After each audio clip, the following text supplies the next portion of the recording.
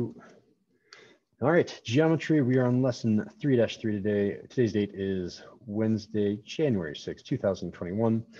I can't see people there. I can see people now. Our objective for the day is to do what?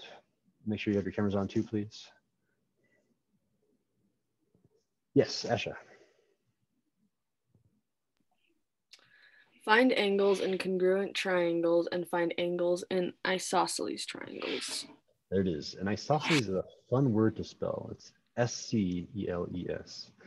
Yeah, so vocab, congruency statements. These are, I want to review these because sometimes Khan Academy or me, I'll throw these in here just to, as a trick question. So make sure that you're listing points in the correct order. With triangles, it's especially tricky. With longer shapes, it's pretty clear that things are in wrong orders. But it's just making sure that you list letters in the correct order and making sure that the first point that you list is congruent to the first point that you list for the second shape. So I'll show you what that means with an example. And a congruency statement, there's not just one answer. I can write quite a few answers.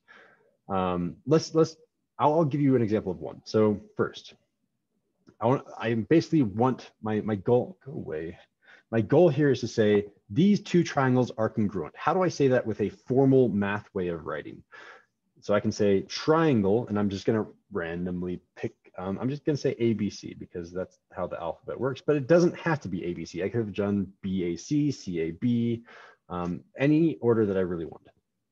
So I'm going to say triangle ABC, and then here's a cool little symbol for you. It's an equal to sign with a little squiggly above it. What does this mean? This symbol here means congruent.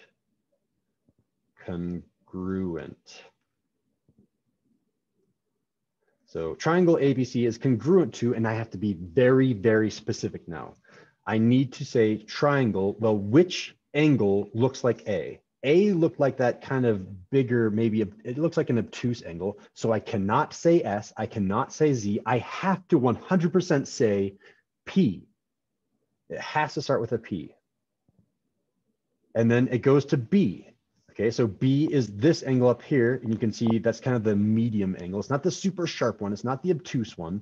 So I have to say S next. So P, S, and then finally Z, or Z if you're in college, right? That's how you write a congruency statement, and it has to be in the correct order. But then you can choose a random one over here. So let's do triangle, I don't know, BAC. Can someone help me write a congruency statement if I had said triangle BAC? I see one hand, two hands, three hands. Charles, go for it. Would it be SPZ? It is indeed SPZ. Someone give me another congruency statement. Ulysses, go for it. CBA. CBA is congruent to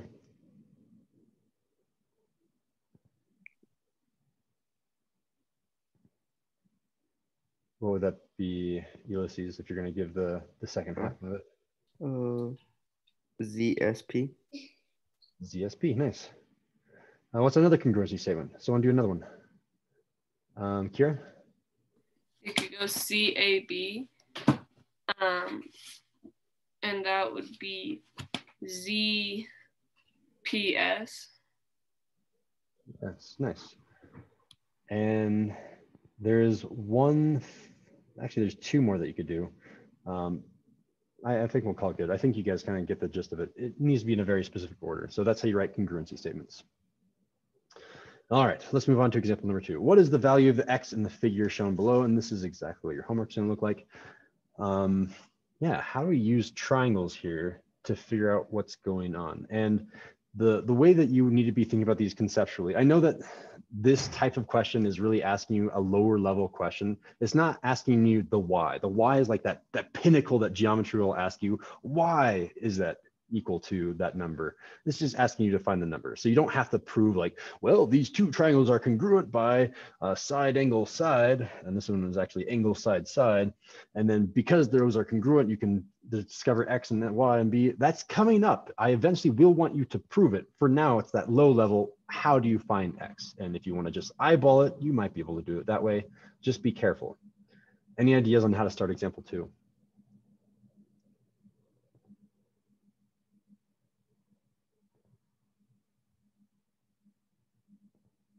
Yeah, Kira? Well, I think like if you did a reflection of the like upper triangle onto the lower triangle, you would see that like 32 degrees. I don't think C would match up right onto B. Maybe it would, but No, I agree. Yeah, if you did a reflection over line AD, C would not map onto B. It would come down to like right about there. yeah. And then you know that like 32 degrees is not equal to X, I think. I 100% agree with that. X is not equal to 32. Okay. Yep. But I can tell you this, these two triangles are congruent. They're just not with a reflection, maybe with some other transformation. But what theorem could you say that they're congruent by? Because I only have two sides, it looks like 7, 9, oh, I have a 13. What theorem could you use here? I have 7, 9, 13, 7, 9, 13. What theorem is that? Charles? Side, side, side. It is, yeah, I have three sides, so side, side, side. So these triangles are congruent, which means this angle right here must be the angle in between 7 and 13. Well, in between 7 and 13 is this angle over here. So what I'm trying to get at is the order matters. It has to be between 7 and 13, not between 7 and 9 or 9 and 13. If you look at this bottom triangle, ABD, this bottom triangle between 7 and 13 lies the angle X that we're trying to find. And between 7 and 13 on triangle ACD is the angle 41. So there's a lot of math and logic that goes in there, but you can say, yeah, X is equal to 41 degrees. So then that would mean that the 32 degrees would also be on the other side as well. Yeah, 32 degrees would be angle BDA down here. This would be 32 degrees. Exactly. Yeah, Asha, question? So like, so you couldn't, so what I thought, so the way I figured out that X was 41 was not that way, but I want to know if the way that I did it was totally wrong. Okay. So like Kira said, like, so you couldn't reflect over line AD, right? Right. And so obviously 32 wasn't that angle, but if those two triangles were congruent, then X would have to be 41. Would have to be 41 degrees. But will that work every time if I do that? For triangles, yes, if you're really good at eyeballing it, but purposely on some questions that I've seen, not on Khan Academy, but on the SAT, they purposely draw triangles not to scale where you can't just eyeball it. Right, because I guess you wouldn't know, you couldn't know if they're congruent if you didn't know, like you can't eyeball that, so. Exactly, yeah. Okay, thank you. Yep. So I'll write this down for our notes too. How do we know these two triangles were congruent? It's because of side, side, side. And then you can actually use the congruency statement too to say, okay, well, it goes from B to A to D. So angle A must be angle D because they're the first two letters that are written. So if you write the congruency statement correctly, which I should have made you guys do, my bad, you can actually just say, okay, well, that means angle D is the same thing as angle A. You can say angle B is the same thing as angle C. You can use the congruency statement to figure out what the angles are. You can say side length BD must be the same length as side length CA. The congruency statement is super, super useful. Let's do example number 3. Again, try to find X. Try to find the value of X. Guess what? This whole unit is about congruency, so these triangles are congruent. That's the what, but let's talk about the why. Why are these two triangles congruent? By what theorem can you use?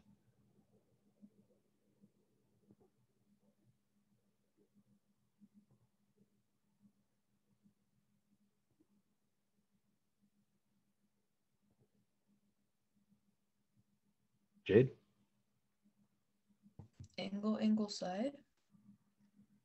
So I see angle, side. Yep, looks good. And then, this other one. I don't have any angles. All the angles are gone. Side, side, side. Ah, yeah, so 5, 10, 13, 5, 10, 13. Yes, so by side, side, side, they are congruent. Thank you. And then I'll go ahead and write the conclusion because of side, side, side. But what is the congruency statement? Triangle blank is congruent to triangle what? Who can write the congruency statement for these two triangles?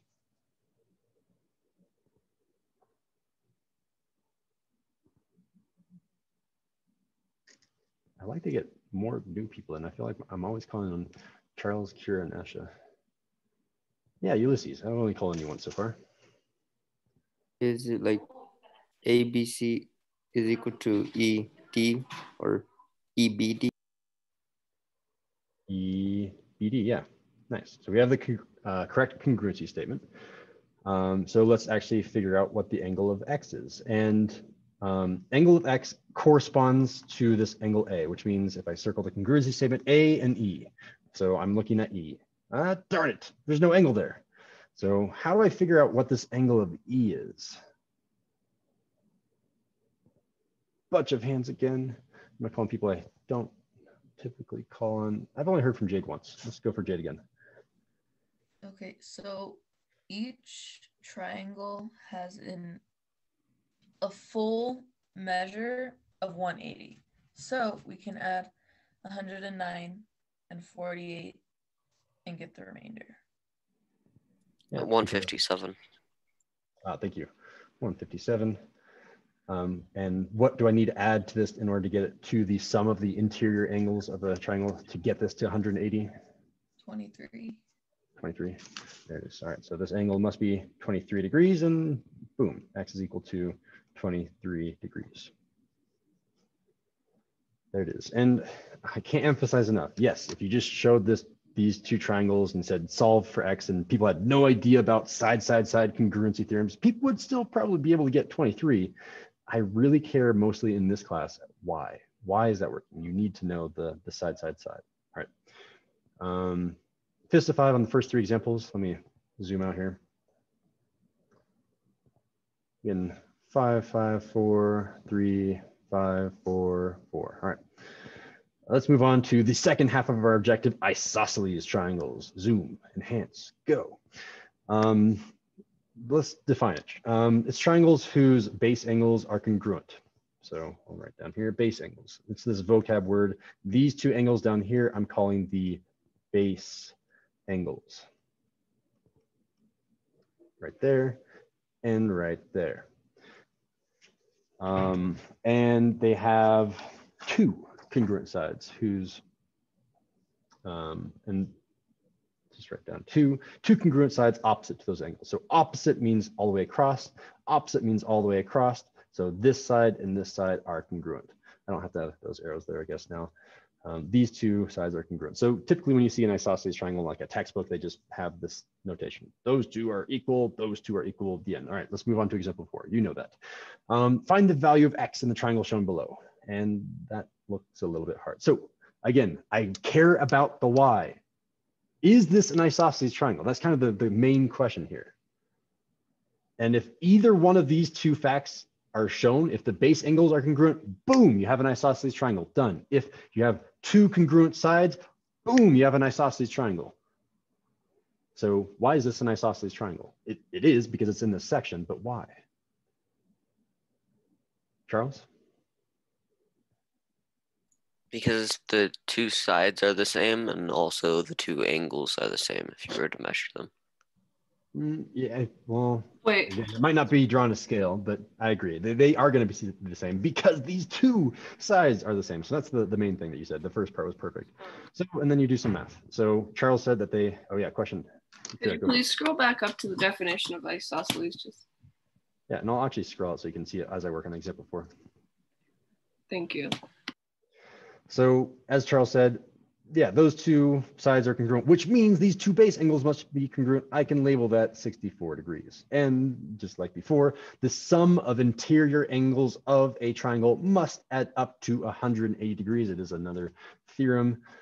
So you can say, okay, X degrees plus 64 degrees plus 64 degrees must add, oh, that's a weird degree symbol, must add up to 180 degrees. This is like the formal way of doing it. the method up here that Jay did it's perfect. It's logical. I love it. This is the formal way of doing it. You have to say, yeah, add those 3 angles up, you get 180 degrees. You don't have to do it this way, not yet. And then you solve. You see, say, okay, 64 plus 64. I need help. Someone help me solve this. What do I do?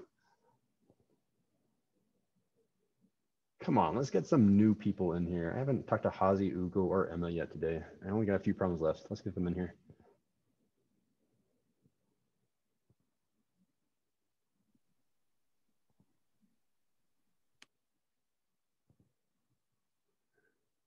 Come on, Ugo, you got this. What am I supposed to do again? What is 64 plus 64? Oh. 128. 128. I'm gonna drop the degree symbols because I'm gonna be lazy. X plus 128 is equal to 180. Ugo, what do I do from there? You find how much more, like to 180? Yeah, sure. What is that? 52. 52. So we'll say X here is equal to 52 degrees. Done. Box it. The end. Wait, so what did you do to get to 52? We subtracted 128 from both sides. So I can say Okay. 180 minus 128, just to verify Ugo's math. It is indeed 52. Okay. Ugo's way of thinking about it was a little bit different. Like, how much more do I need to add to 128 to get to 180, which is the same question as saying, what's 180 minus 128? And if I'm being super, super formal about this, it's not 52 degrees because the degrees has already been accounted for by putting the degree symbol there. So it's really just 52. If I plug 52 in for X, then it turns into 52 degrees. The units are already there for us. But again, I don't think most people care about that. Is the definition copied down? Okay, up here, Kira, can I scroll down? All right, perfect. Sorry about scrolling down too early. Example number 5. Okay, why is this an isosceles triangle? It's the same thing as before. Charles said it's 10 and 10. I'm just going to use his definition again. If those are 10 and 10, then these base angles must be the same. This base angle must also be x degrees, and 94 degrees. But how do I do this now? It's different from the last time. Help me, help me. So we don't add 10 this time? We don't add 10 this time. We didn't really add 10 last time. We did say that we use the 10 and the 10 to say this is indeed an isosceles triangle. That's the why behind what we're doing. The reason that we're saying, yes, this base angle should also be x. So I want to talk to either Emma or Ulysses. No, not Ulysses. Sorry, Haziel, that person that I can't see down there in the camera. What do I do? How do I say add these 3 things up and set it equal to 180? Because if I add those interior angles up, I should get 180 degrees. What do I write down for my equation?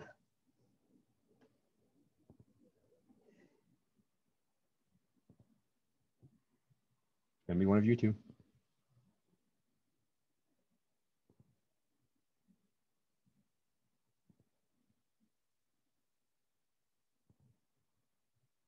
All right, Emma, I'm choosing you. Just tell me 94 and then just plus, and then just write the rest of the stuff. 94 plus. 10 plus 10, right? Not quite, just do the angles, the interior angles. So then 94 plus x. Keep going. It's x again? Plus x, yep. And then all those angles should add up to? 96, no? The interior angles of a triangle always add up to this one number, and it's always? Oh, 180. Like, 180. okay. 180 degrees, technically, but yeah, 180. So Emma has made our equation, and now it's time for Hazi to show up and save the day. Solve this equation, Hazi. First, simplify. What is x plus x, Hazi? How many of those do we have? We have 2 x's. You do indeed have 2 x's. So I'll simplify this for us. And finally, help us solve the rest of this, Hazi. You got this. Go for it.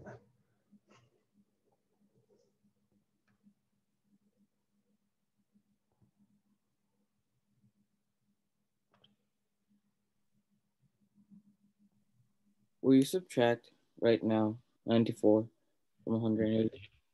Yep, minus 94, minus 94. You get now just 2x by itself on the left-hand side. So 180 minus just a normal 90 would have been 90, but I have to subtract another 4 more. So go down another 4 more and get 86. And then from there, I'm going to do what to both sides? Still got this, Hazy? Is it divide? Divide by 2. 2. And what do you get? X is equal to?